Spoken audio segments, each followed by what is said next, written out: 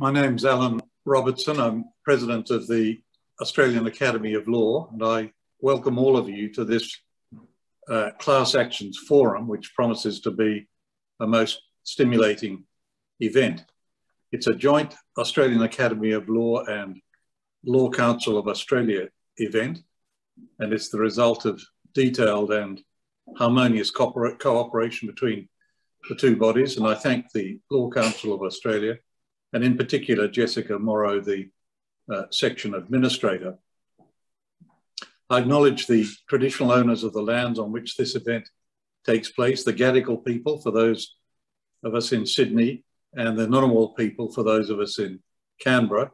And I pay my respects to their elders, past, present, and emerging. First, for those of you who are not familiar with it, a brief word about the Australian Academy of Law. It was established in 2007. It is independent, it's a national body. It comprises about 400 elected individuals of exceptional distinction in the discipline of law who are committed to the advancement of that discipline and to justice according to law. Fellows are elected by the Academy from the legal profession, from legal academia, and from the judiciary, and the Academy provides a bridge between each of those sections of the legal community. And its objects are pursued through forums such as this evening, through public conferences and debates, prizes and scholarships and publications and newsletters, and through the individual activities of the fellows. Next, a brief word about the Law Council of Australia, the peak national representative body of the Australian legal profession. It represents the Australian legal profession on national and international issues, on federal law and the operation of federal courts and tribunals, works for the improvement of the law and of the administration of justice. And it's a federal organisation representing some 65,000 Australian lawyers through their bar associations and law societies and Law Firms Australia, the constituent bodies of the LCA. Can I mention briefly 4 forthcoming events of the Academy of Law? There's the 8th of September to celebrate, or to mark anyway, 40 years of Part 4A, the General Anti-Avoidance Provision of the Income Tax Assessment Act. And former Chief Justice Murray Gleeson AC will be one of the panellists, so that's on the 8th of September. They'll all be accessible remotely, these events. Second, the 7th of October, the annual joint seminar between the Academy of Law and the Australian Academy of Science, and 2 eminent scientists and 2 eminent lawyers will give their perspectives on artificial intelligence. Third, the annual Patrons Address on the 21st of October, where Chief Justice Alsop has very kindly agreed to give that address. As I said, 21 October 2021. It'll be based in Melbourne, but accessible remotely. And then fourth, on the 3rd of November 2021 in Brisbane, the presidents or heads of jurisdiction of the intermediate courts of appeal in Australia will discuss with each other common issues arising from the operation of intermediate courts of appeal. And that should be a unique and interesting occasion. The chair for tonight's event, for tonight's forum, is John Sheahan QC, who really needs no introduction from me. He's done a vast amount of work organising this evening's forum, and I thank him for that. He practices widely in all aspects of complex commercial disputes, trials, appeals, domestic and international commercial arbitrations, and relevantly to this evening, representative proceedings, or as we know them, class actions. He's a current member of the Australian Takeovers Panel, being reappointed to the panel in April this year for a 3rd term, having previously been appointed in 2014. John Sheahan is a fellow of the Australian Academy of Law, a founding member of Maxwell 42 Chambers in Singapore, and an associate member of South Square Chambers, Grays in London. So I'll now hand over to John, who will introduce the speakers for this evening: Justin Gleeson SC, Susanna Taylor, Rebecca Gilsenan, and Jason Betts. Thank you, John. Thank you, Alan. The past 2.5 years have seen what can only be described as a whirlwind of activity in the class action space. That period began with the tabling of the Australian Law Reform Commission's report number 134, Integrity, Fairness and Efficiency, on the 21st of January. It was followed later that year by the unprecedented joint sitting of the New South Wales Court of Appeal and the full court of the Federal Court of Australia in cases dealing with whether the court had power to make a common fund order prior to settlement or judgment. Then, at the end of that year, the High Court overturned both those decisions, despite the unanimity of the two courts below. Not to be discouraged, the Federal Court of Australia 2 weeks later issued a revised practice note, the subtext of which was, "Don't worry, we will make common fund orders at settlement."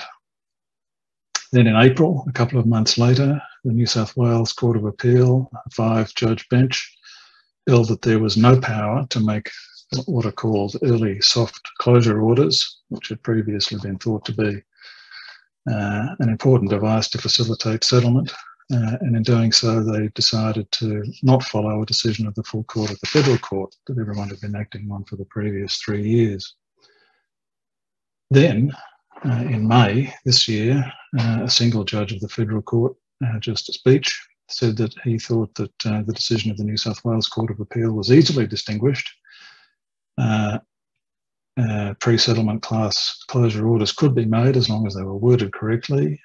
He upheld the validity of class closure orders that had been made in that case, and offered as well some criticism of the reasoning of the New South Wales Court of Appeal. That same month, May last year, the Federal Treasurer announced reforms to the litigation refunding regime as it's governed by the Corporations Act. Those reforms bore no relationship to anything that had been recommended by the Australian Law Reform Commission, and they were announced and came into effect before the report of the Joint Parliamentary Committee that was then sitting and considering the same subjects. Their report was released on the 7th of December. In the meantime, the Victorian Parliament introduced Section 33ZDA to the Supreme Court Act, providing for group costs orders, in summary, orders permitting contingency fees for law firms in class actions. During the course of 2020, Federal Court judges took diametrically opposed views as to whether common fund orders could be made at settlement, despite the decision of the High Court on pre-settlement common fund orders. And then in March this year, the High Court in Wigmans endorsed the beauty parade approach to resolving the problem of multiple class actions by a narrow majority. Then, last week, ASIC announced it was minded not to renew administrative relief that it had given some time ago, and if it follows through on that indication, it may affect the ability of law firms to conduct class actions on a no-win, no-fee basis. What is all this activity about? One possible conclusion is that the decisions of the courts are evidencing different philosophies about class actions, and in particular, different approaches to the flexibility of the rules that govern them. Of course, the High Court always has the casting vote on those questions, but the composition of the High Court does not remain constant. On the other side, regulators and the government, something else is happening. Ostensibly, it's a process, it's a regulatory reform process designed to protect the interests of group members in class actions. In particular, to protect them from litigation funders, who are the people who, for the most part, provide the capital that's necessary actually to run class actions. But of course, if you regulate something, you tend to reduce the supply of it. And personally, I find all this rather confusing. And to give us a path through this thicket, we have a panel of exceptionally qualified guards. Jason Betts is the co-author of one of the leading books on class actions in the country, Class Actions in Australia. He's a partner of Herbert Smith Freehills, and he is, I can fairly say, universally regarded as one of Australia's leading class action corporate regulatory and product liability specialists. He's got over 20 years litigation experience. He has defended some, possibly most, of the largest class actions in Australian legal history. Then we have Rebecca Gilsenan, who is frequently on the other side to Jason, but I think they still get on. She is a partner, well, I should say a director of Maurice Blackburn. She's on its board. And she is one of Australia's leading plaintiff class action lawyers with extensive experience in the conduct of complex class actions, including in the area of price fixing, securities, failed investment schemes, product liability, and mass torts. And in that respect, it's pertinent to mention her signal victory in the Queensland floods class action after an enormous fight in the Supreme Court of New South Wales. She's also run a number of public interest actions in relation to gene patents and refugee rights.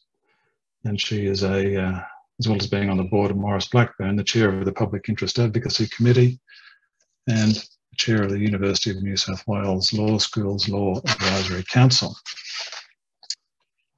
Susanna Taylor started her legal career in London for the firm Hammonds, Saddard's Edge, and then came to Sydney, where she was a litigation specialist at Norton Rose Fulbright for a dozen years. She saw the light and went to work in 2014 for LCM, and she is a litigation funding firm that is listed now on the London Stock Exchange, and she is its head of investments for the Australia Pacific region, which includes Australia and at least Singapore. Finally, we have Justin Gleeson SC. Justin has had over 30 years legal experience as a solicitor, as junior counsel commencing in 1989, as senior counsel from 2000. He was Australia's 10th Solicitor General from 2012 to 2016. And for those of you who haven't heard me say this before, David Bennett, one of his predecessors, was famous for saying that being Solicitor General for the Commonwealth was the best legal job in the country, bar none. Justin is a Fellow of the Australian Academy of Law, a Fellow of the Chartered Institute of Arbitrators, a member of the Permanent Court of Arbitration, and prolific author. Since I have the chambers next door to Justin these days, I can afford to be a little bit indiscreet and tell you three other things about him. Well, one's not indiscreet. It's that relevantly for this seminar, he appeared in both the recent High Court decisions that I mentioned in my little chronology earlier. The others are that Justin has a truly encyclopedic knowledge of the law, and he has a penetrating intelligence that is the envy of all his colleagues. So between those four presenters, ladies and gentlemen, there will be some guidance for us all, I hope, through the issues that I've touched on ever so briefly in that introduction. We're going to start, we're going to conduct the session by dividing it up into some subtopics, which will be addressed by one or more of our panelists. In the first, Jason Betts is going to give us a bit of a rundown on where we are, what kind of class actions are running, what are the current issues that are arising in them, and what sorts of regulatory reforms and issues are in play. Can I turn over then to Jason Betts? Thanks, John. So your summary is really excellent with respect landscape of the increasing sophistication and development in the Australian class action, I'll call it an ecosystem, over the last 2 years and a little more. And it is difficult, I think, to conceive of a period where there's been more, at least in the class action space, judicial pronouncement and regulatory or governmental review. There's almost review fatigue at the moment within the class action community at the number of times the system's being considered and reforms debated. And we've also seen, unusually, a period of actual legislative change and an augmented level, I think, of proposed reforms. The why for that is complicated. At least some of it's a function, I think, of the, I'll use the word meaningful growth in class action litigation in recent years, because I don't want to press into a debate upon whether it's excessive or not just yet, although I'm sure we'll get to that. But that has consequences, doctrinal, procedural, political, a range of pressure points exposed by that meaningful growth. And it's easy to talk about growth, and perhaps it's useful to expose that in a quantitative and a qualitative way. There was some analytical research published by Professor Morabito in May of this year, and he painted an illuminating, as he always does, an illuminating picture of the developing landscape. When one looks at the last 4 years of class action practice in Australia, we are seeing something approaching 60 class actions filed in the country across the various jurisdictions in which that can be done per annum. That's a little higher in those last 4 years than the longer term, I'll call the close to 30-year trend, which is a per annum rate of closer to 25. So we're seeing a possible uptake in the frequency of class action litigation per se.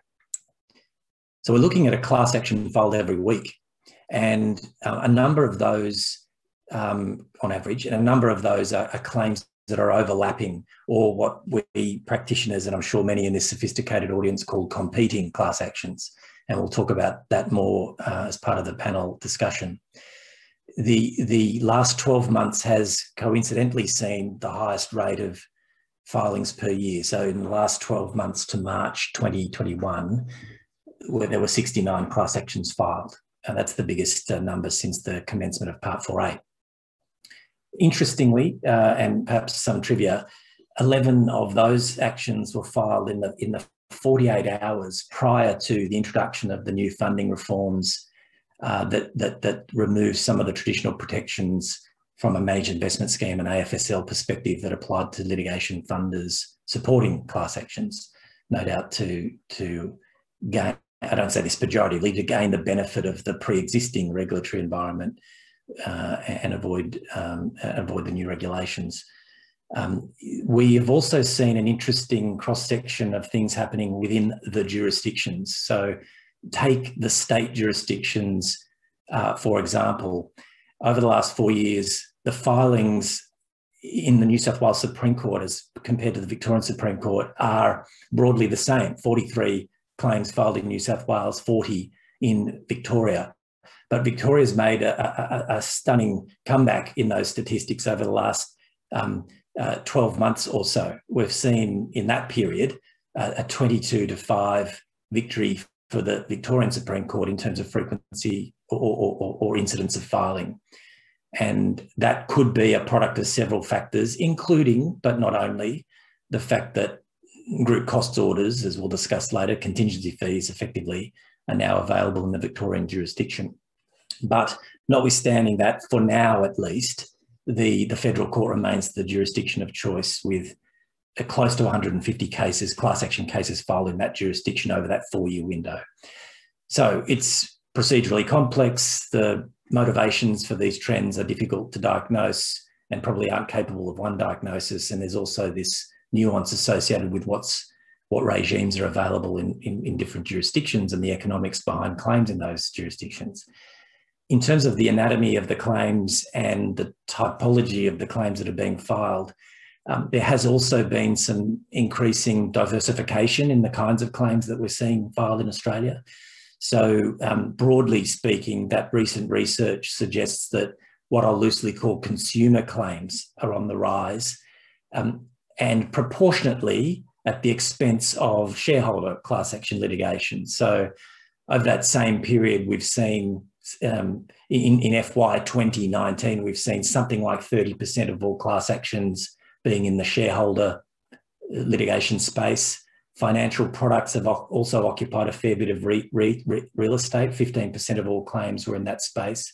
30% were consumer claims, and through various trends in the litigation, we've seen an uptake in claims against the government or government agencies, and claims based on employment law allegations have also risen to about 10% of all claims filed over that year.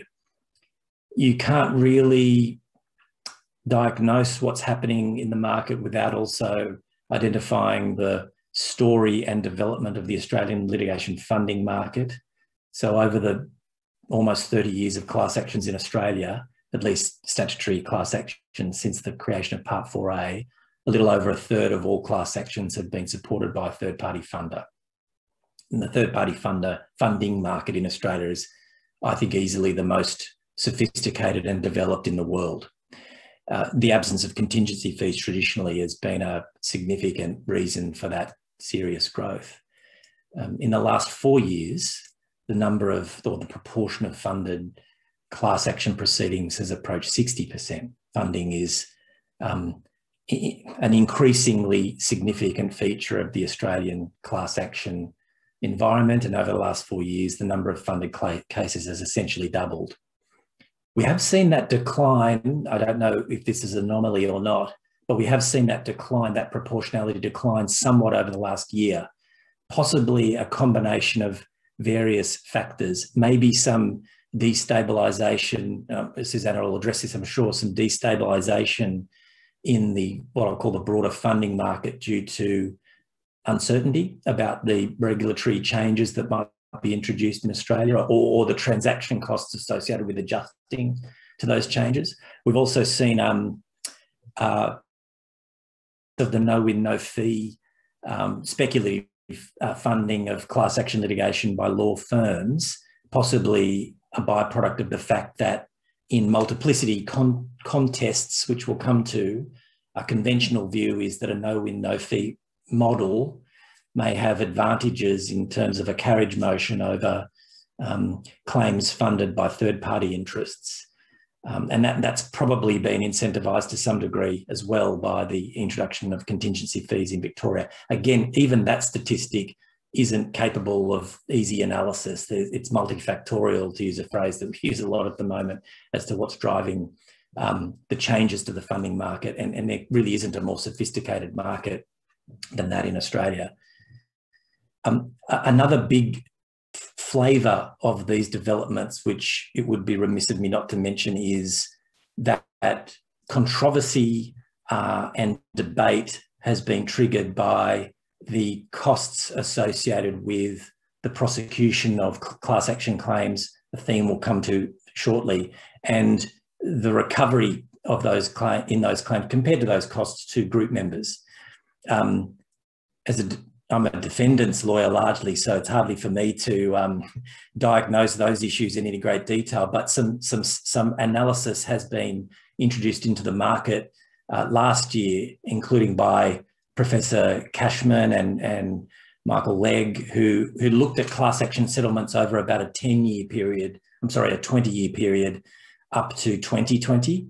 And these statistics need to be addressed as sort of indicative. Don't take them as completely forensic or analytical, but the legal costs incurred by law firms prosecuting class actions, and these cases are significant and they are costly to run, generally were responsible for something like 15% of the total settlement value generated by cases settling over that period, as opposed to litigation funders who, again, very broad statistic, each case is different, extracted something close to 25, 26% of the value of settlements over that period. And so we're looking at, and I don't say this pejoratively, an extraction of about 40% of the value of settlements in class actions over that 20-year period to those that prosecute and promote them. That's relevant, not because it is good or bad, but because it's generated significant debate emblematic in the work of the Australian Law Reform Commission and, of course, the Parliamentary Committee about, in Australia, we're 30 years into this experiment, is the balance right between cost and recovery, and is the class action mechanism achieving its goals?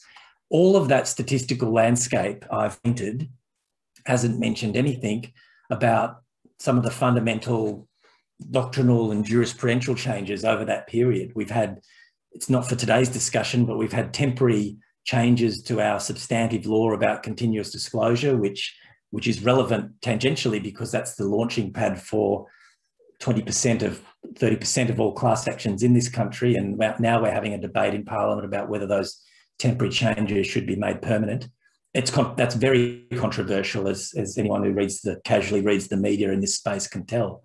We've seen the federal government change the law in respect of litigation funders, as John mentioned, and as other panellists will pick up, to remove some of those traditional exemptions around managed investment scheme provisions of the Corporations Act and the need for an AFSL.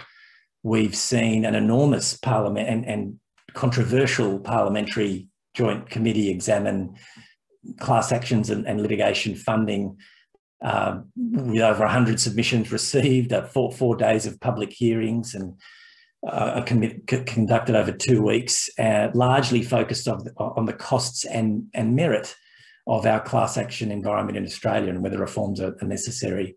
Not to mention, I think, as John also said, the extinction potentially of the common fund order, at least at the early stages of proceedings, a question mark as to their availability at the settlement stage of a proceeding, the almost certain extinction of interlocutory class closure, a dark horse issue in my view, certainly in jurisdictions other than Victoria, because of its criticality to how parties settle these claims.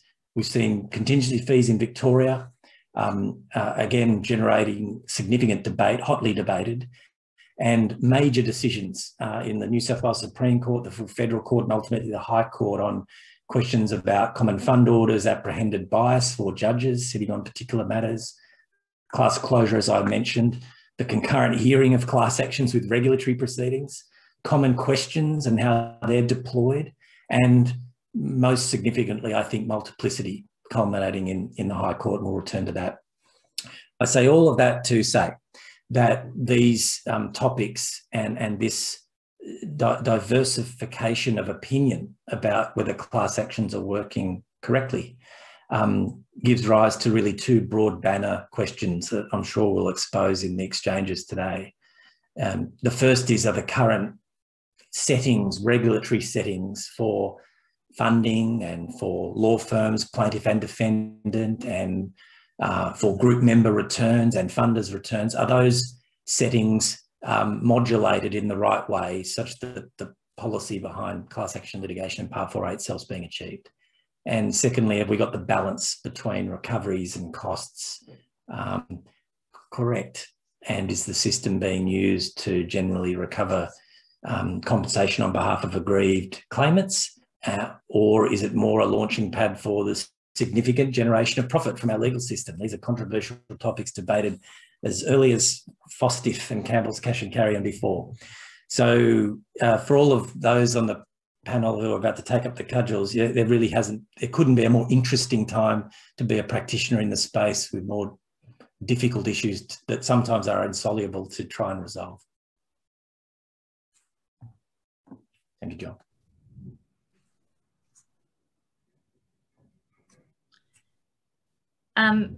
Thank you, Jason, very much indeed. Forgive me, Susanna. So having the stage set for us in that fashion, an interesting time, possibly too interesting. The best person to talk next on the subject of capital and litigation funding is Susanna. She's going to give us, I think, a bit of a description of the market, how the capital is raised and how the process is regulated. Can I hand over to you? Thanks, John. So you may not know that litigation funding is in fact an Australian invention. It was first started here in the late 90s as a tool for insolvency practitioners to enable them to bring claims on behalf of insolvent companies. It developed up until the Fostiff decision of the High Court in 2007, and following that decision, it really expanded to other types of claims.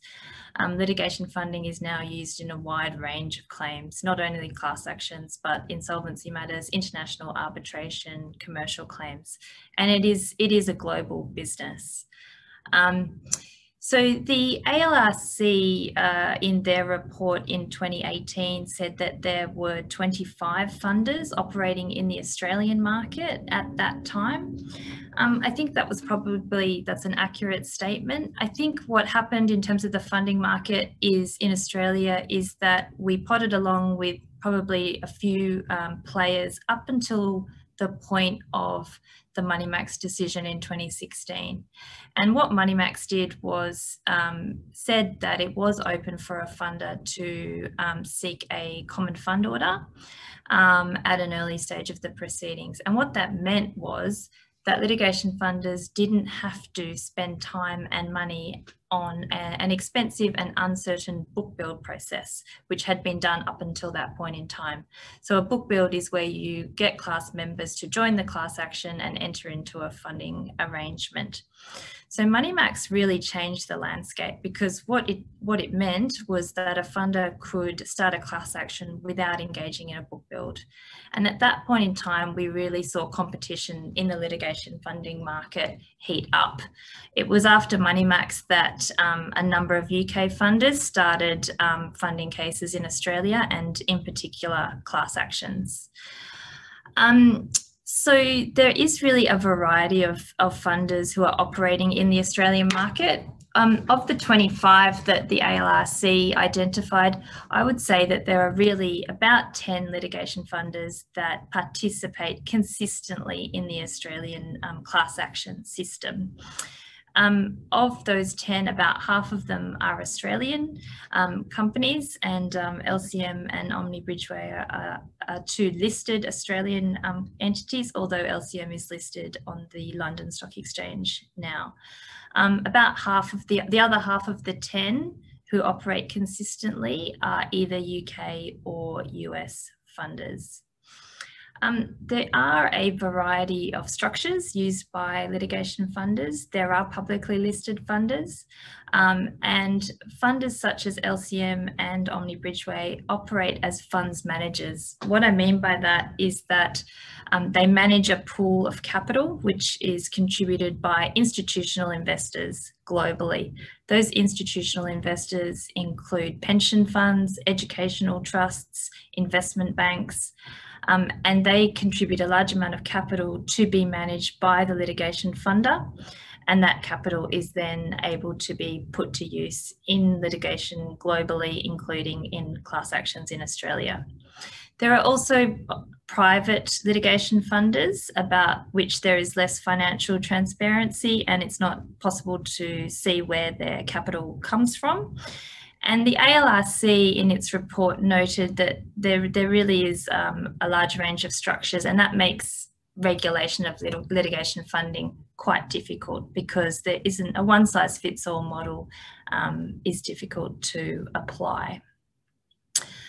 In terms of the size of the market now, an IBISWorld report in 2018, and I know that's not very up to date, but that's the most recent one there is, estimated that the Australian litigation funding market generated revenue of $142 million. So this is not a huge amount of money. What we see occasionally are headlines about a funder in a particular case, usually a class action, making a large return in one case. But what we have to remember is that funding is a business, and it is the business of funding a series of claims. Litigation funders generally like to have diversified portfolios of investments that are not concentrated in one type of claim or one size of claim. So those investments will be in different geographies and different types. Litigation funding is, of course, non-recourse. So if the claim is unsuccessful, the funder is not paid. So you really have to look at litigation funding as a business and take with that the wins and the losses, rather than focus on some outliers in terms of looking at the profits that are made by the funding business. Another aspect of capital which is used in the class actions landscape in Australia is the after the event insurance market. So what after the event insurance does is that it offers insurance to either a litigation funder or a plaintiff law firm from the adverse cost risk that they bear in terms of a class action. There's not currently any statutory requirement for funders to give an adverse costs indemnity to class members, and that has been recommended by the ALRC and also the PJC last year.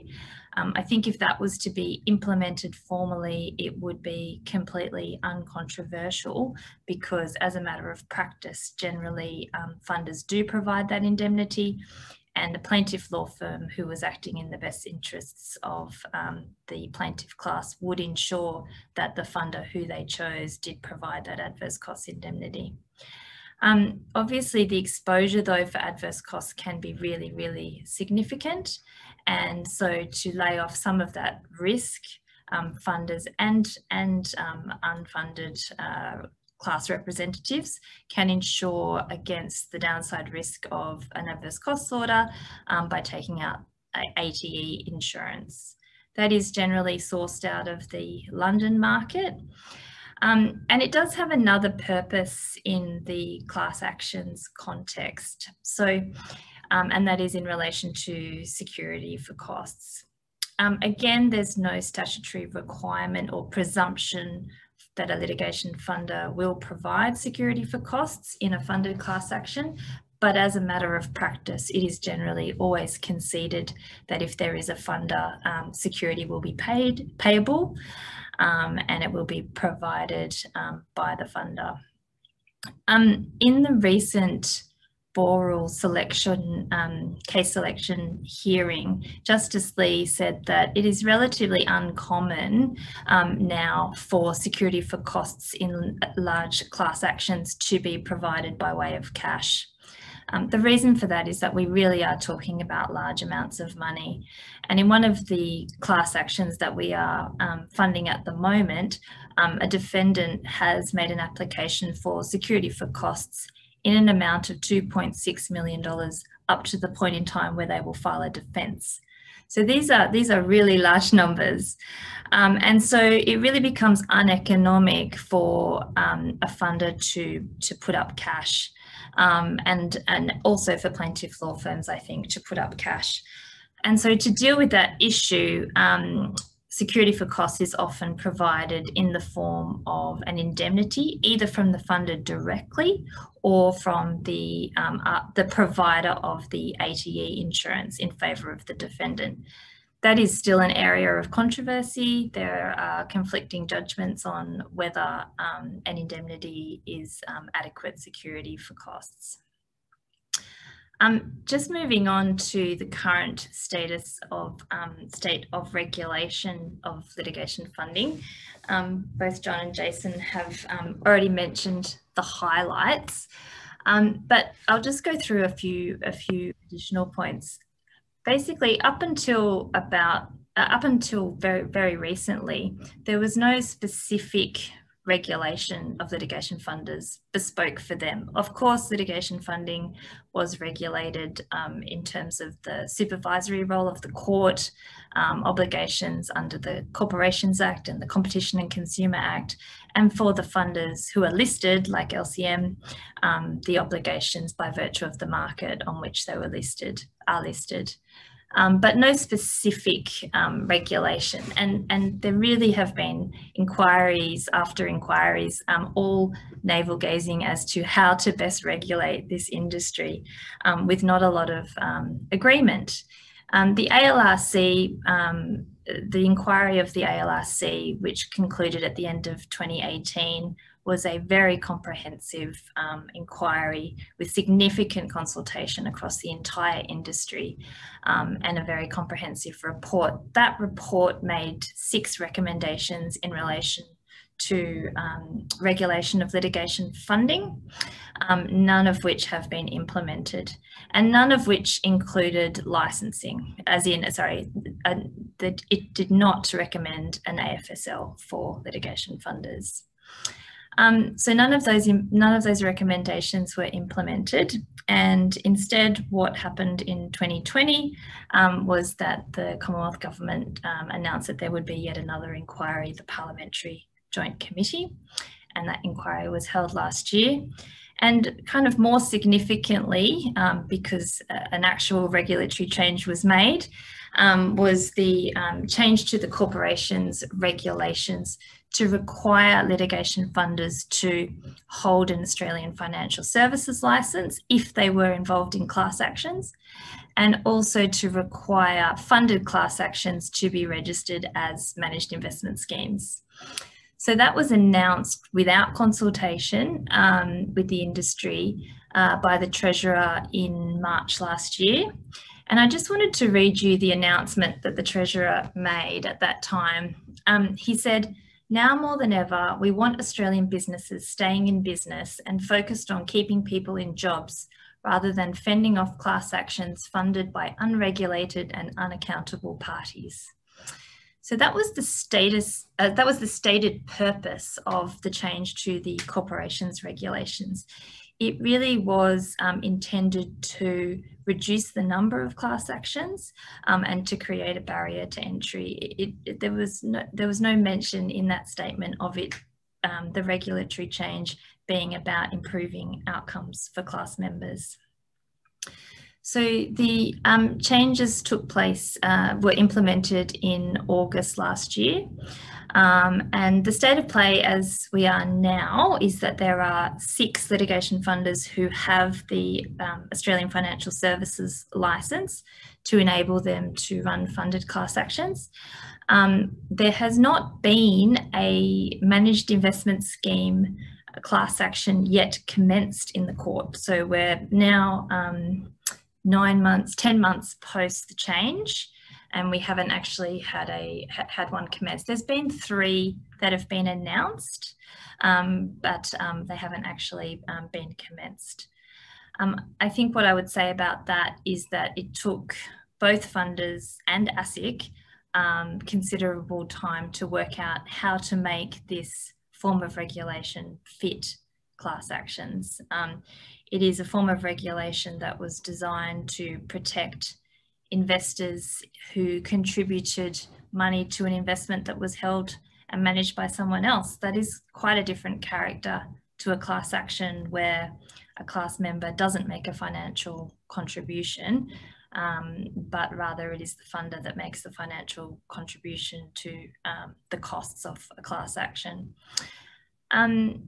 So the other thing I would say about the change to the corporations regulations is that ASIC has issued 3 separate relief instruments to try and make this form of regulation fit, and last week issued a further consultation paper foreshadowing some further relief and also the end to some of the relief that they've granted. So there is a considerable amount of uncertainty as to how to comply with this new form of regulation. So I think that, I think it was Jason who posed the question, has this resulted in a reduction in the number of funded class actions? I think it definitely has.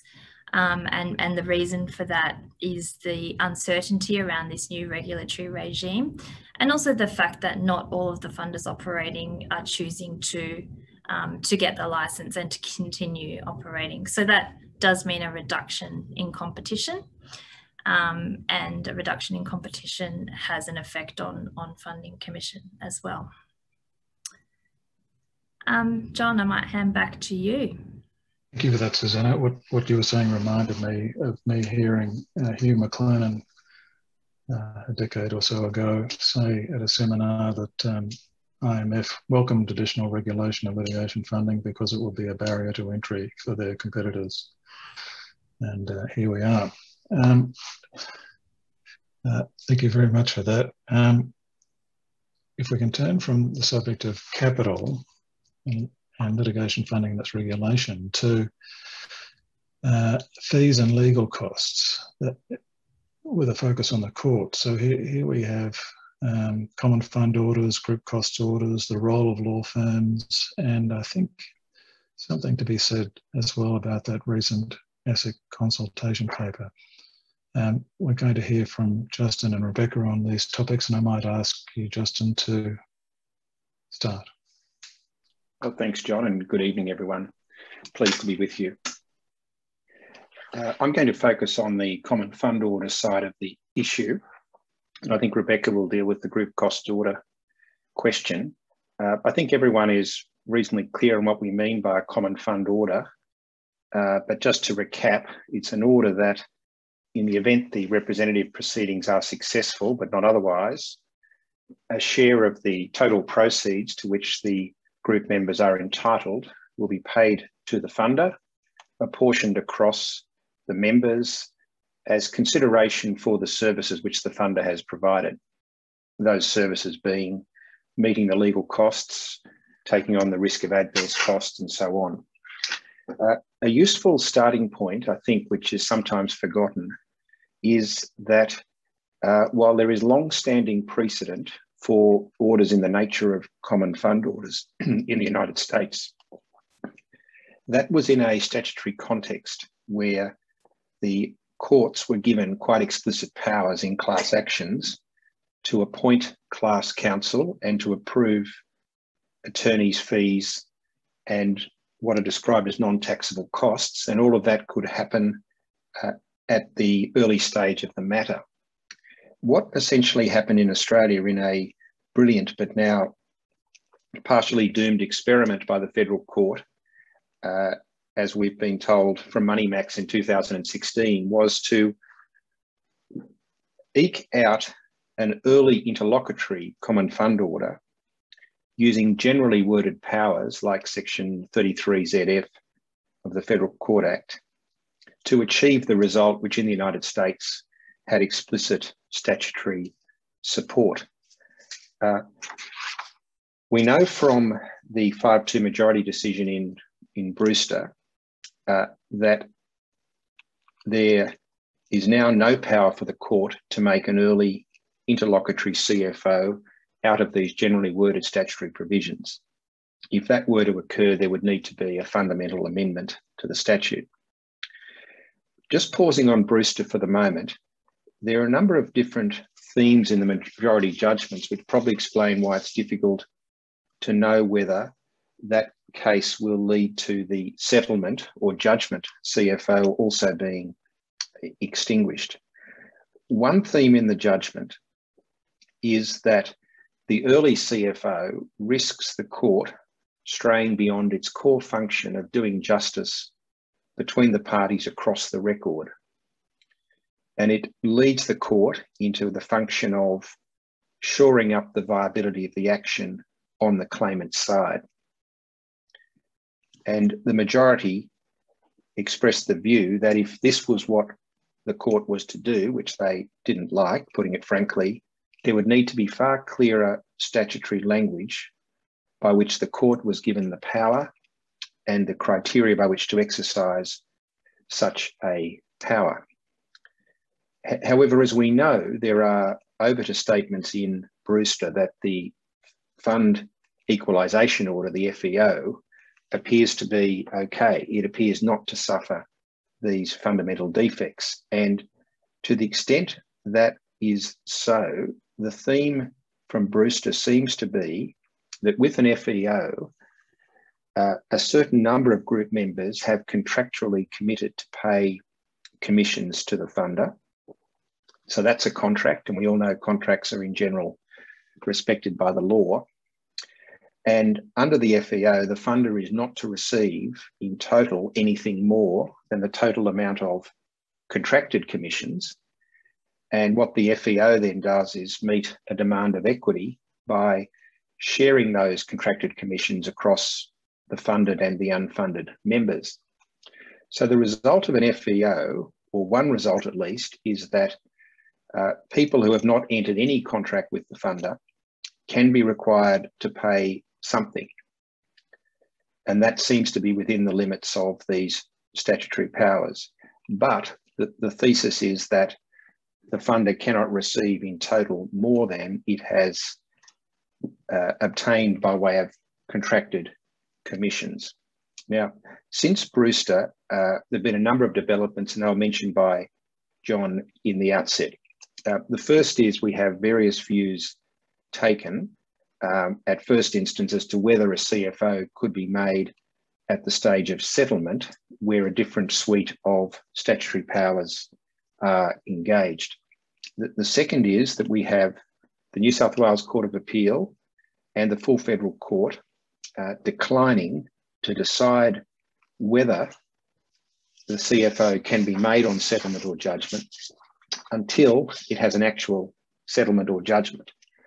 And the consequence of that is that parties who wished at an early stage of the proceedings, for example, when dealing with opt-out, to have a court decision on whether there could be a CFO at the end of the matter, are denied that certainty. And the third is that in the decision of Wigmans, which in terms is about multiplicity, we in fact see something of a shift in the High Court. And a cynic might be forgiven for thinking that the minority in Brewster, Justices Gageler and Edelman, have now formed the majority in Wigmans, this time with Justice Gordon, noting that only 5 judges sat in the later case. And when I say that, I really take up one of John's themes from the outset, that there is a question of judicial philosophy involved here. And one philosophy is that broadly worded statutory powers can be used by the courts to fashion results which are in the best interest of the members as a whole, as well as, of course, protecting the interests of the defendant on the opposite side of the record. And that has led to, in Wigmans, the view being taken that the broader view of the beauty parade is within power, including the court taking into account, where relevant, competing funding models. However, it's significant that in Wigmans, the now dissenting judges, Chief Justice Kiefel and Justice Keane, saw the same problems which they did with the CFO, that the court should simply not be getting into comparing and choosing between group actions on the ground of competing funding models. That's a matter which should be done out of court between the funder and the group members. So they're the developments as to where we are.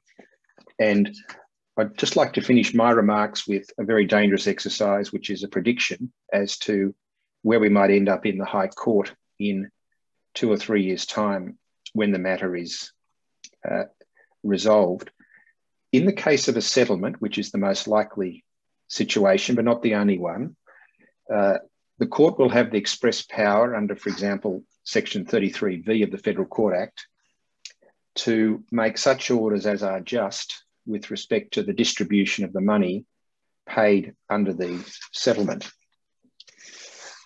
It's likely that an FVO is within those words, given the observations in Brewster. The narrowest view would be that there is something fundamentally different between a CFO and an FVO, such that a CFO can never fall within the settlement power. And the question is whether that narrow limitation would be accepted. Looking forward, we should assume that by the time the High Court comes to consider the question, an ideal test case has been set up. And what I mean by that is that the representative has put before the court the types of evidence that President Andrew Bell referred to in the second Brewster decision, evidence of the size of the settlement sum, the costs expended by the funder, the risks taken on by the funder, the length and complexity of the proceedings, how much the group members will receive after the proposed funder's fee, perhaps how an alternative FEO would play out, evidence of what fees are charged in the market and approved by the court. Given the observations by the majority in Wigmans, there would be a contradictor at first instance, challenging the proposed CFO, and perhaps most critically of all, the evidence should show that at the stage of opt-out, the members were given advance notice of the funder's intentions at the stage of settlement in seeking a CFO, and thus it might be said the members, by not opting out, made an informed choice to remain in the proceedings and take the benefit of the funder's services, creating a claim in justice that they should bear a reasonable remuneration, not limited to the contracted commissions. My hazard is that despite the observations in Brewster, a majority of the High Court might be persuaded to find that the CFO was within the power to make orders that are just with respect to the distribution of monies under a settlement, assuming the case has been set up in that fashion. Whether the CFO could be made on judgment is a longer and more technically difficult exercise because it's a different suite of powers, and it may well be, perhaps ironically, that at judgment it will be necessary to bring back in the gap-filling provisions of Section 33ZF in order to support the CFO. So I think at that point, John, I should hand back to you. Thank you very much indeed, Justin. Before I call on Rebecca, something I should have said at the outset was that for the benefit of the audience, that questions are possible. There will be a button on your screen somewhere and you can write them there, and if you do, someone will see them and they may get asked, and if they're asked, they're bound to be answered. Rebecca, thank you. Thank you and good evening.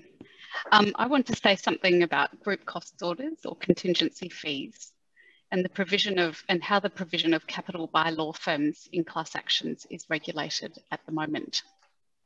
As this audience would well know, law firms are heavily regulated organisations, and the lawyers conducting class actions have stringent ethical duties and duties to the court. Law firms provide capital in class actions under conditional costs agreements, where on success they will be paid their costs, sometimes with an uplift. More recently, for actions conducted in Victoria, they might be paid a percentage fee under a group costs order, which percentage would be determined by the court. The law firm might also be required to provide security for costs in some form, and this is occurring increasingly regularly. So law firms acting in class actions have been acting on a no-win, no-fee basis for many years. And I should say it's not just law firms, it's legal centres, bodies like Legal Aid and law firms that do this, regulated by their existing duties and with an additional level of oversight by the court in class actions. Recently, group costs orders or contingency fees have become available in Victoria, and the intention is that the courts will manage that on a case-by-case basis. The first two applications for group costs orders were heard in June by Justice Nichols in the Victorian Supreme Court, and her decisions are currently reserved. While I'm talking about group costs orders, I just want to point out that the use of group costs orders is a way to achieve the type of minimum return to group members that's being mooted and will be discussed by others a bit later in this session, and to facilitate the conduct of less valuable but nevertheless important class actions. I think that group costs orders should be more widely available beyond Victoria. And as it happens, the Productivity Commission, the Victorian Law Reform Commission and the ALRC agree with that position, or I agree with their position. The availability of contingency fees would enhance competition and choice for consumers, and that would ultimately be for their benefit. That said, I don't take the view that group costs orders should be the only way to conduct class actions, and litigation funding plays an important role. So to the point of regulation, I say that the current regulatory regime in respect of the provision of capital for class actions by lawyers is working. I think the courts are best placed to manage group costs orders and legal costs, including the provision of security for costs on a case-by-case basis. And unless and until there is actually an identifiable problem with the provision of capital by law firms, I don't think further regulation is required. I would want to add to that it ought not to be said that ill-suited regulation of litigation funding should lead to further ill-suited regulation of law firms in order to low-level the playing field as between law firms and litigation funders. I think if there's problematic regulation of litigation funders, that should be dealt with on its own merits. A further issue regarding regulation of law firms acting on a no-win, no-fee basis has arisen in the past week because ASIC, as John and Susanna have mentioned, has determined to engage in consultation on various aspects of the managed investment scheme regulatory process for litigation funding. ASIC's paper is mostly about making it easier for funders to comply with the MIS provisions, which seem sensible. But there is a rather extraordinary proposal advanced by ASIC far into its paper, which is to repeal the 2012 exemption that ensures that lawyers can conduct class actions on a conditional fee basis without being at risk of being accused of conducting an unlicensed managed investment scheme. If no-win, no-fee class actions were considered to be a managed investment scheme, it would be necessary for law firms and other entities like legal aid and legal centres who conduct class actions to create the extensive architecture that's required to conduct a managed investment scheme, which would impose additional costs on group members and an additional heavy regulatory burden on those entities. This architecture would include obtaining and maintaining a financial services licence, developing a PDS for each case, and appointing or becoming a responsible entity. Incidentally, it would also require reforms to the legal profession uniform laws in each jurisdiction to permit lawyers to conduct managed investment schemes. It's likely that only the largest plaintiff firms could in fact obtain AFSLs, and this would ultimately undermine competition between plaintiff law firms and between plaintiff law firms and litigation funders, all of which will serve to limit access to justice and disadvantage the consumers of class actions, legal and funding services. Considering that the most socially advantageous class actions concerning consumer credit issues, personal injuries and human rights abuses are usually conducted on a no-win, no-fee basis, this proposal to erect substantial barriers to entry would have a clear and deleterious effect on access to justice. There's a further proposal by ASIC that would require law firms conducting no-win, no-fee actions to have a credit licence and to comply with the credit code and the NCCPA, all of which would be very inapposite and burdensome. I ask rhetorically, for what end and at what cost to consumers and access to justice? Thanks, John. That's all I have to say about law firms and group costs orders. Thank you very much indeed, Rebecca. If we can move on to the topic of efficiency.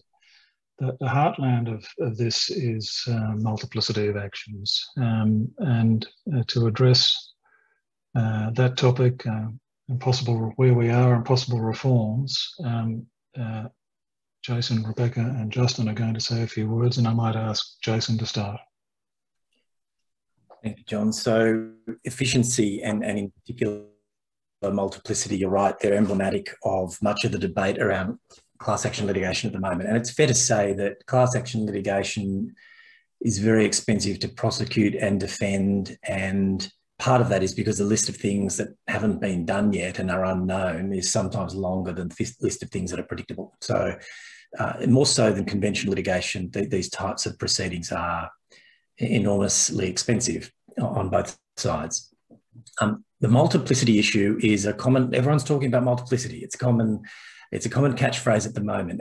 But I think it's important to just step back for 2 minutes and examine what we mean. It is not a recent phenomenon. And I think it's important because it ties a couple of threads together from the learned panel's comments about the history of class actions. Multiplicity, it is relatively uncontroversial that Part 4A tolerates multiple claims being brought against the defendant in relation to the same subject matter. That is not controversial. It is a product of the use of the language some or all in 33C. You can bring a claim on behalf of some or all of the people who are similarly situated. And we've had multiplicity for many years. So, for example, when one thinks of multiplicity, it's often useful to think of it in two buckets: concurrent proceedings, where there are two classes, same subject matter, but no overlap in the definition of groups. For example, a closed class on behalf of people who've signed a relationship agreement with a funder or a law firm, and an open class of people who have not. That is multiplicity without duplication of group member definition. Not easy to address, adds to complexity, but that's one type. Another type is what we commonly call competing claims, where the group member definitions do overlap. Now, we've had the first kind, concurrent class actions, for some time. Back in the early days of class actions, litigation funders developed a technique that was ratified by the federal court of a closed class, where the group definition had a criteria that limited access to those who were agreed to terms of the applicant's funder. And when those kinds of claims were being filed, closed classes, we saw briefly in the grand tapestry of things a practice called remaindering, where another law firm and or funder would commence a class that captured the people not in the closed class. One closed, one opened, carving out the closed. That continued for some time until closed classes became controversial in and of themselves for another reason.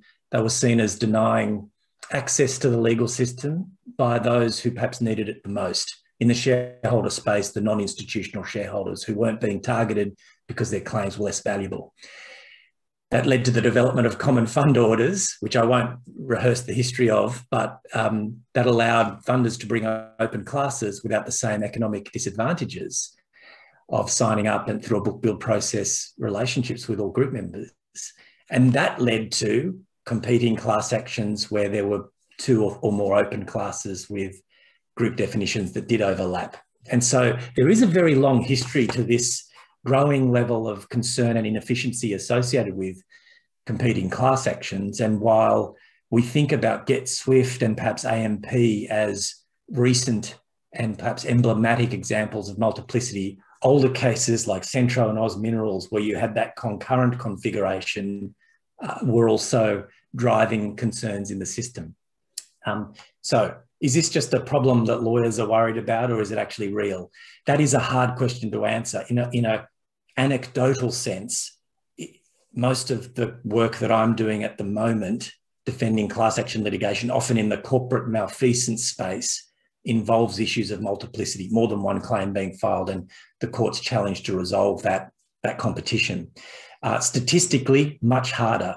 We've looked at a selection of claims over the 27 years leading up to 2019 that we've had Part 4A, and we identified about 420 legal controversies that themselves gave rise to something close to 640 class actions.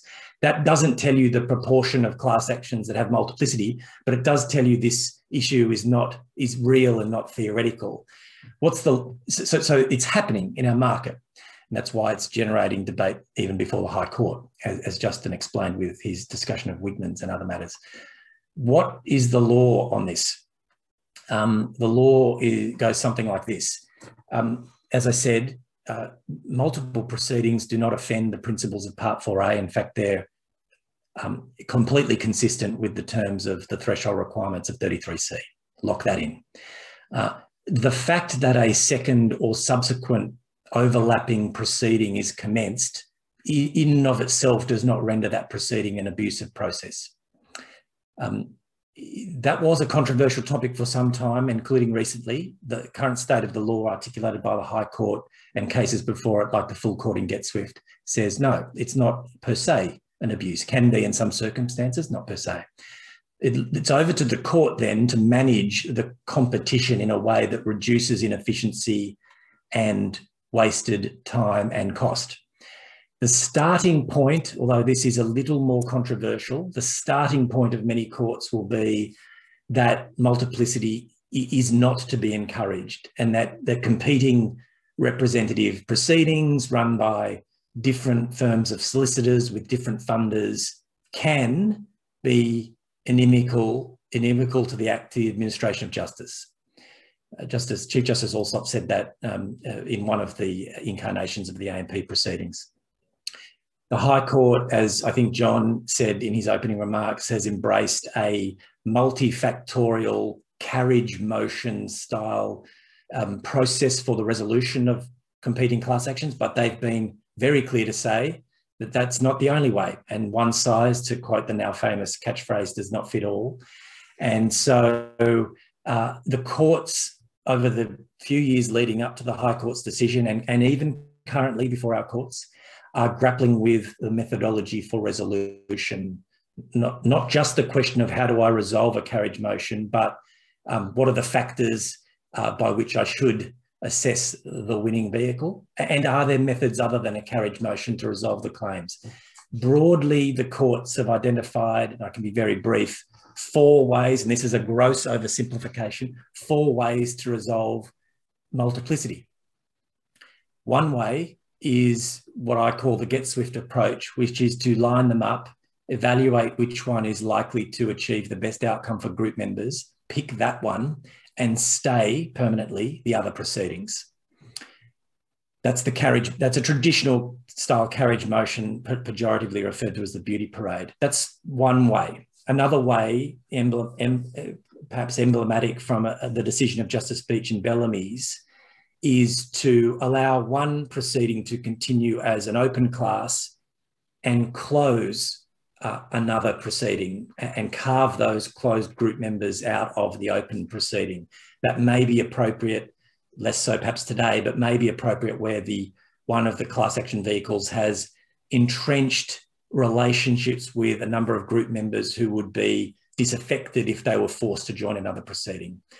Creates efficiency concerns because still 2 matters proceed before the courts, and the courts have to turn to how to manage those efficiently. A third way, which is not uncommon, but perhaps is harder practically, is consolidation. Force the proceedings together. Controversial if there is a lack of cooperation or appetite amongst the promoters of the claims. And in one famous example in the New South Wales Supreme Court, consolidation occurred in circumstances where the court would only permit one law firm to prosecute the claims of the group members in the consolidated vehicle. And that's also emblematic in the federal court in Justice Murphy's decision in Brambles, where he effectively did something similar. And finally, perhaps the lightest approach to resolving multiplicity is to allow multiple proceedings to travel together, but to case manage them efficiently together and perhaps to hear them jointly at trial. That is the modality that perhaps has caused the most concern for the clients that I represent, because without very efficient scrutiny being applied to the management of competing claims, they can be productive of interlocutory disputation, wasted time, wasted cost, or unreasonable or excessive costs is the concern that's often articulated. Finally, before I pass over to others in this space, that describes the problem. It doesn't tell us much about the solution beyond what the High Court's promulgated.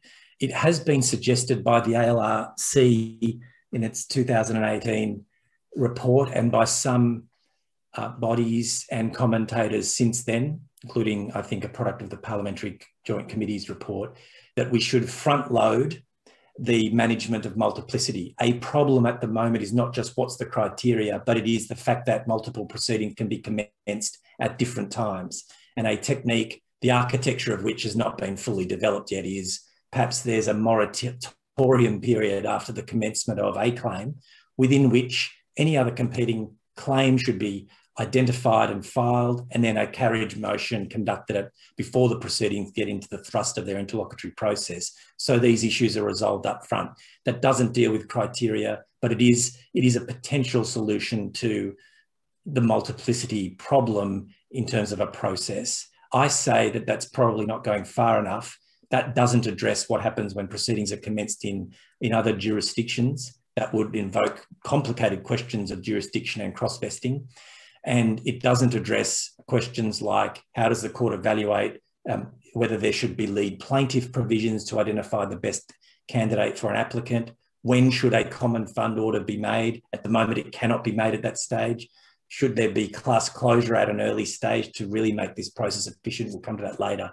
This is a legislative issue at the moment, more so than just a jurisprudential one. And it is creative of significant debate in our market.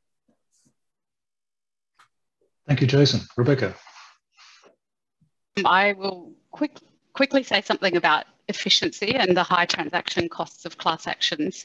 First, I think it's important to reflect on how we actually think about this problem. True it is that class actions are usually more expensive than other forms of litigation, but they are also usually much cheaper and certainly more efficient than if the claims in a case or a portion of those claims were run individually.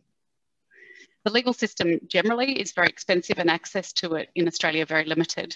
Class actions almost always serve to facilitate access to justice for large numbers of people and businesses who would not otherwise gain access at all absent the class actions mechanism.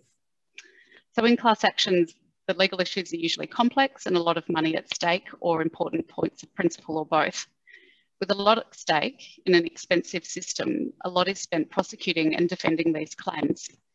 The opportunity cost in a defendant taking a risky or novel approach in a class action is often relatively low. And if the consequences are that the claim or a substantial portion of the loss can be knocked out, it would be irrational often for a defendant not to take those points. There are many reforms that we could talk about that could be considered to make large-scale litigation, whether class action litigation or otherwise, cheaper.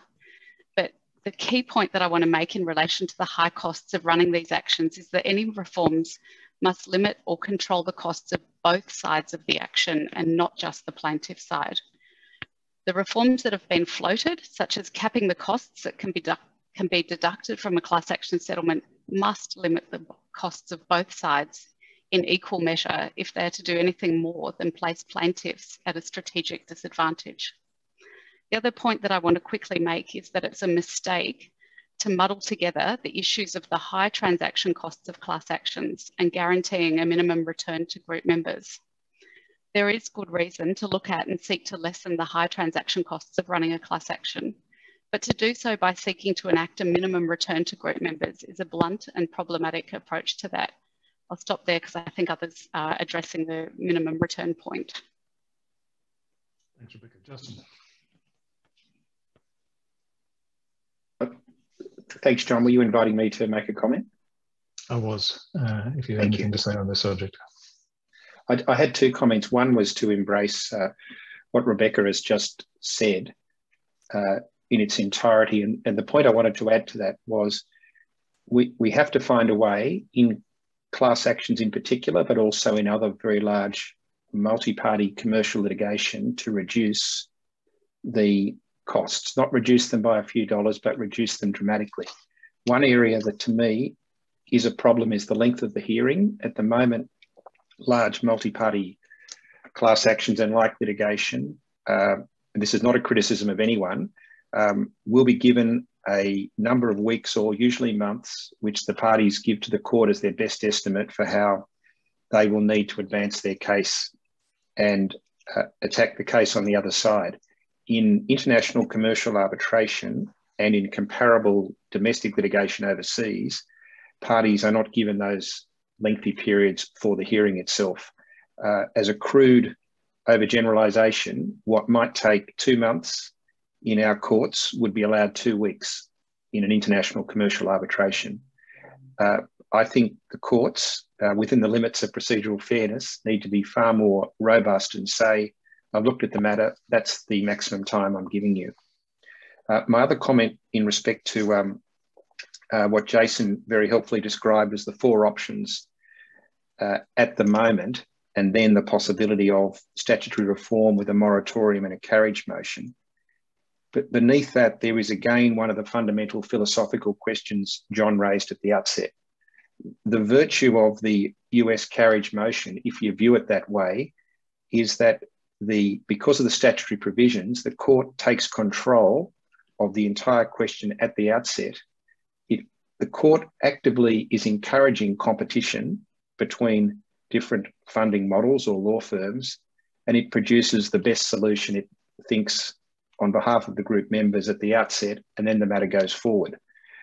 That is what the federal court was with respect, trying to do here through both its approach to multiplicity and its approach to the common fund orders.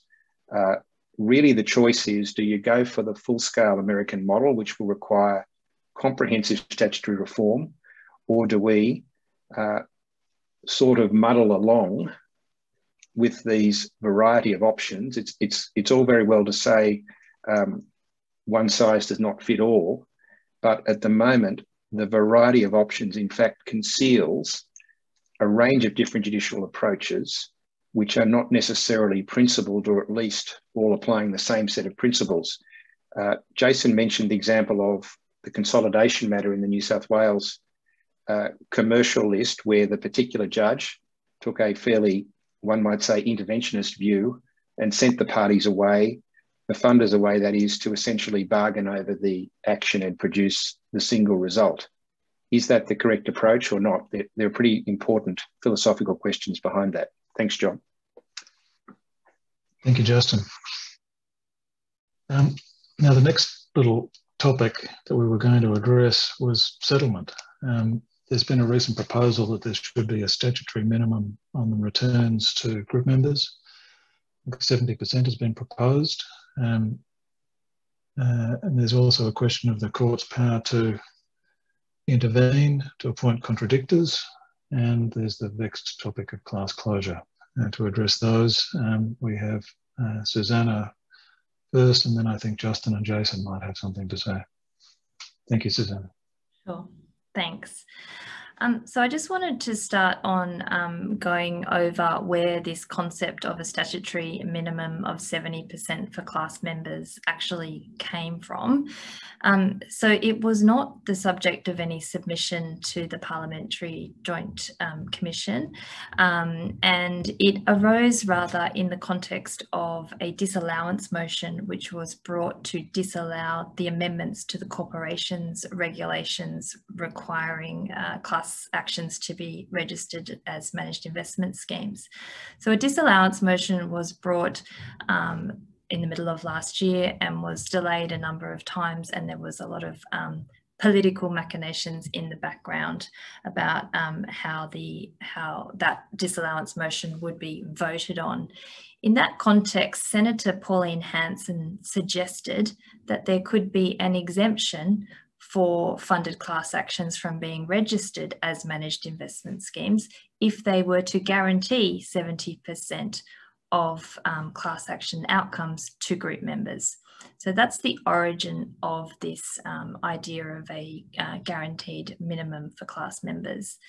The PJC in their report then referred to it, and since that time it has sort of gathered a life of its own. And in May this year, the new Attorney General announced that there would be consultation on this issue of whether there should be well, in fact, the consultation is not on whether there should be, it's can you please let us know how we can implement this statutory guarantee for class members? That is how the question was posed.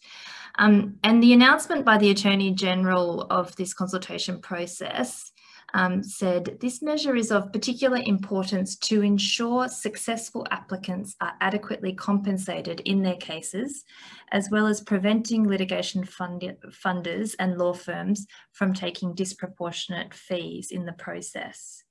So I just wanted to pick up on two of the phrases in that statement. The first is adequately compensated. As we all know, the amount of compensation which is available to class members in a class action is a feature of many factors, and those factors include the size of the claim, the merits of the claim, the amount that a defendant may be willing or able to pay in order to settle the claim. Compensation by its nature is often inadequate. There is no form of litigation which comes with guarantees that compensation for plaintiffs of any form will be adequate. So it is a new concept that in class actions, the compensation that is achieved for class members must be adequate. The second statement that the Attorney General made was that this proposal was to avoid disproportionate fees of funders and plaintiff law firms. That's an interesting statement in the context of the court's supervisory role of class action settlements, because as we all know, plaintiff law firms' fees and funding commission are both subject to court approval in the context of the approval of a class action settlement. And that in itself is a rigorous process. In terms of costs, the court will appoint an independent cost referee to give an opinion on whether the costs are reasonable. And in terms of funding commission, it's common for a contradictor to be appointed to assist the court in determining whether the funding commission is reasonable. So the idea of a statutory minimum for class members suggests that this process that the court is undergoing at the moment is somehow inadequate. And I really disagree that that's the case. And I agree with Rebecca that a statutory minimum is a blunt instrument and not one that really takes into account all of the nuances of class action settlement. Just taking as an example, a class action could at the outset, and this is often the case in litigation, look like it is worth a certain amount of money and look like it is likely to succeed. But at a later stage of that class action proceeding, it may become apparent that that class action, the prospects of success have actually deteriorated considerably. It might be because of particular expert evidence. It may be because of the capacity of a defendant to pay a significant amount. In those circumstances, I think it's incumbent on the plaintiff's solicitors to seek to resolve the matter on the basis that the class members may get something rather than proceed to a trial where they are likely to get nothing.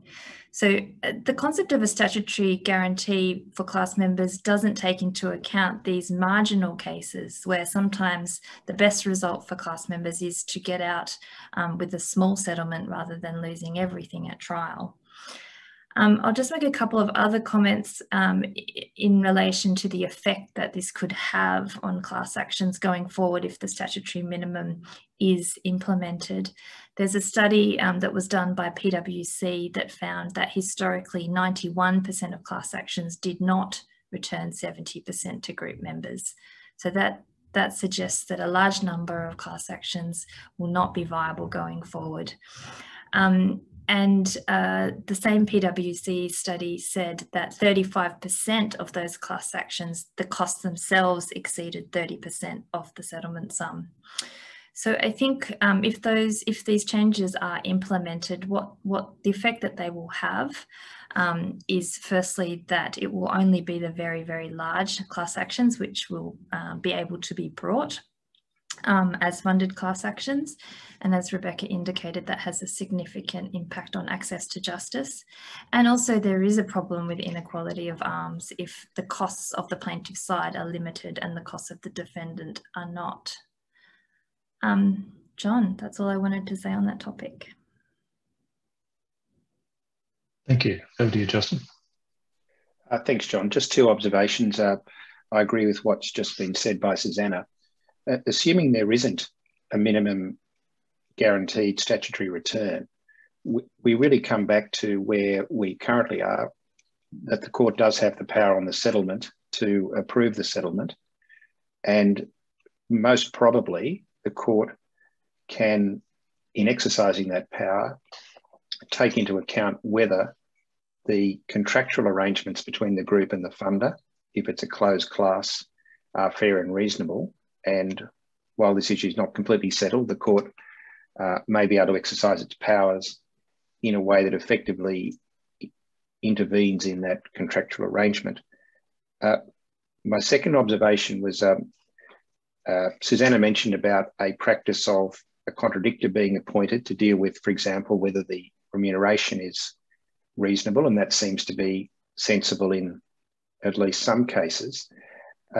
I should say on contradictors that it was Justice Gordon in the High Court in Wigmans who very strongly put the proposition that in many aspects of the matter, including settlement, but there may be others, the court may need to appoint a contradictor or appoint a special referee in order to inquire into these sorts of matters which may affect group members and which the court may not want to directly delve into itself. At that point, while I wouldn't oppose a contradictor in the right case, I would like to echo something Rebecca said in a different context, which is that in every representative action, there are responsible lawyers who are very mindful of their professional and ethical obligations, and in my experience, acutely aware of the potential conflicts that can arise between the representative, the funder, the contracted group members, and the unfunded group members, if there are any. And they take steps to address those conflicts, and they approach it often on the basis that they have the duties which one would have on an ex parte application to make sure the court is told everything on both sides of the record. So if there is an assumption creeping in from Wigmans that there needs to be a contradictor almost every time there is something which could be said on the other side of the record, I would oppose that assumption as not recognising the professional responsibilities upon the lawyers and the high standards which lawyers in this field practice on both sides of the record. Thank you, Justin. Very encouraging.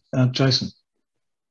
I'll be brief around class closure, but it's generated at least one question. I know it seems like a sort of a procedural nicety, the debate about the availability of class closure orders in the courts, but it's fundamental to whether or not class actions can be settled, and including whether they can be settled at an early stage. And just to very briefly paint the picture, a technique that parties and courts developed over many years to create a parameter of certainty around who was ultimately participating in the claim and what claims were being resolved in any settlement, finally, was class closure orders. And they've come in various forms and permutations, which are beyond today. But the broad philosophy was, if you're a group member, register to participate in a proceeding, and if you do, you can benefit from any settlement, and if you don't and the proceedings settle, your claim's extinguished.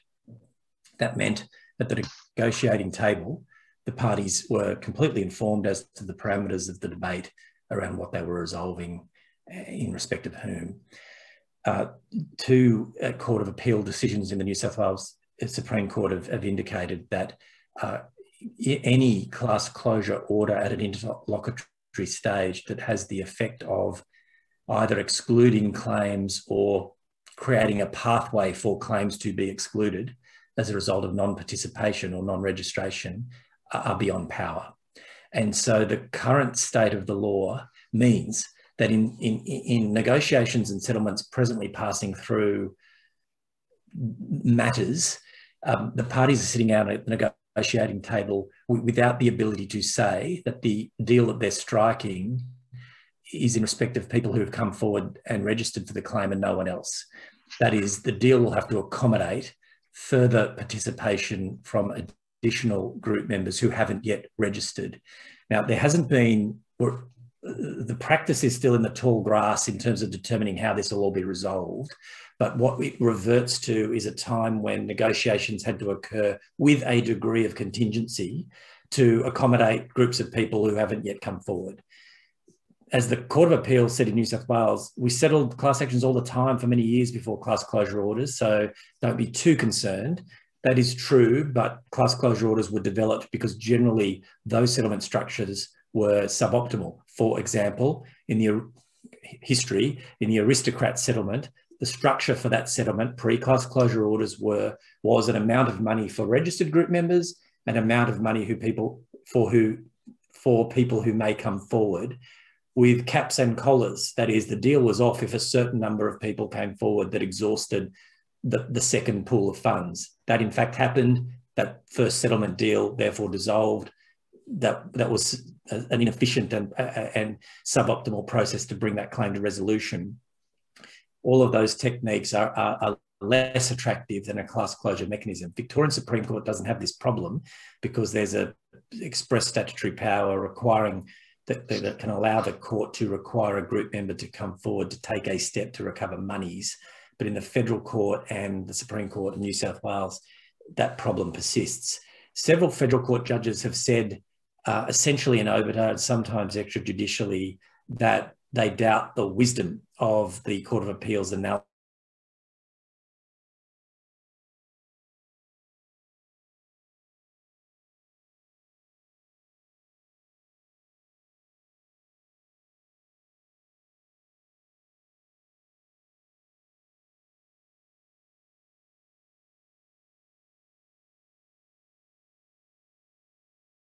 issue to the full court and ultimately maybe to a higher jurisdiction to test whether there can be some resolution of this position.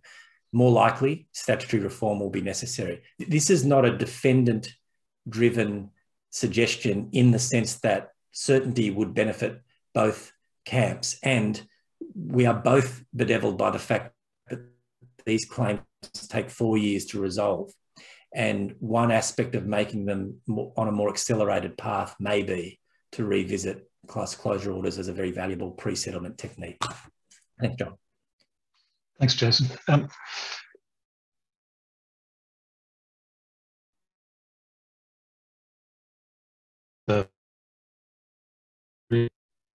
Be interested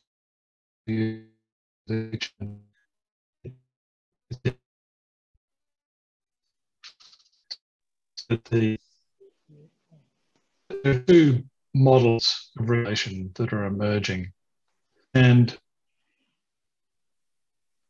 confirming power in the courts and letting the market sort it out with the court as a guardian.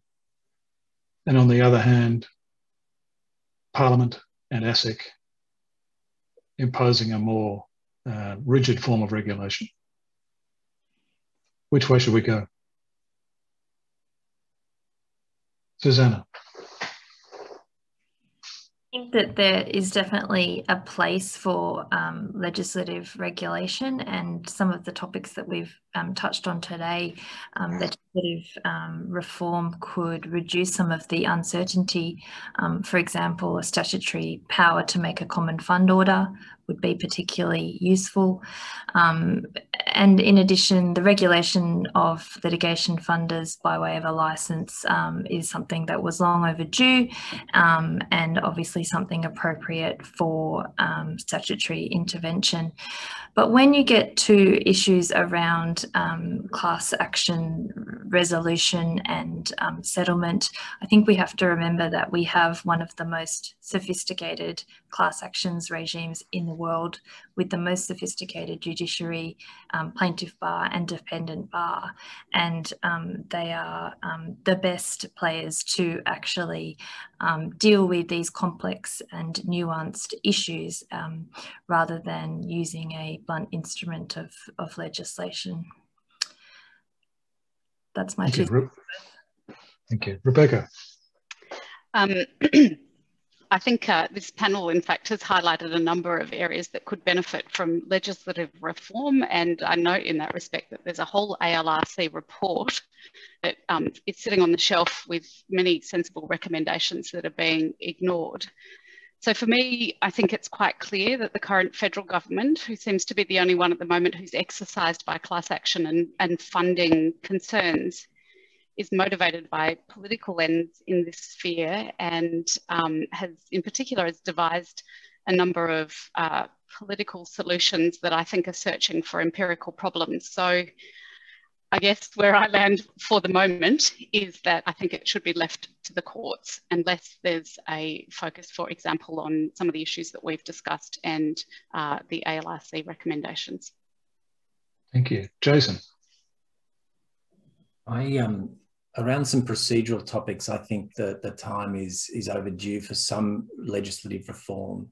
In particular, I think the adoption of a moratorium period within which competing claims have to be filed and resolved is important, and it's supported by a number of bodies. I believe in early resolution of multiplicity through carriage motions, but it's difficult to identify real criteria, and that would be dangerous to legislate. But I think Justin makes a powerful point about the need for the courts to perhaps intervene with more aggression in that regard. And I do think my own view is that the time and cost associated with the resolution of class action proceedings, and I mean by way of settlement or trial, and we're seeing a trend back towards trial, in my opinion, it could be accelerated if we can address at least the question of common fund orders at an early stage and the question of class closure at a very early stage. This would pre-package the proceeding in a form that's able to be either quickly resolved or an early decision made to take the matter to trial. There's a whole other topic here around the burden that discovery is placing on both parties in terms of time and cost, but that would also be part of a package of needed refreshed resolution, because that's currently a problem in terms of the passage of these proceedings through the court system. Well, speaking for myself, that's given me a great deal of food for thought. I can only say that I hope that someone who has power to do something about it all is listening. We do have some questions, but I'm afraid we are running out of time. So my thanks and apologies to those who went to the trouble of logging them into the system. And my thank you to our panelists and to those of you who have participated on the other side of the screen. Thank you.